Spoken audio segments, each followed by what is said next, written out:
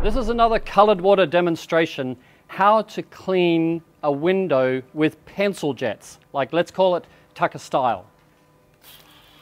So we have two pencil jets here. For the agitation, normally you'll go across the top, come down, go across the bottom, and come up and down and up and down and up and down.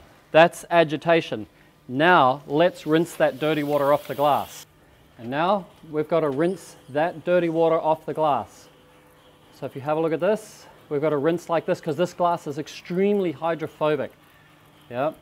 Now, just watch this. If I rinse like this, yeah, then come in close and you can actually see with the colored water, you can see the rinse lines that I've rinsed. You can also see what never got rinsed. That's dirty water, that's dirty water, that's dirty water. And that's why people say, professionals say water-fed window cleaning doesn't work, because it doesn't work on glass like this with brushes like this. So actually take it off. Now this is easy when I'm standing here, but how do you do that at 2 stories, 3 stories, 4 stories? Like the higher you go, the harder it gets, and that's why you'll hear another lot of people who say that water-fed doesn't work above 3 stories because they can't control that phenomenon. But that is the pencil jet technique. That's as good as it gets.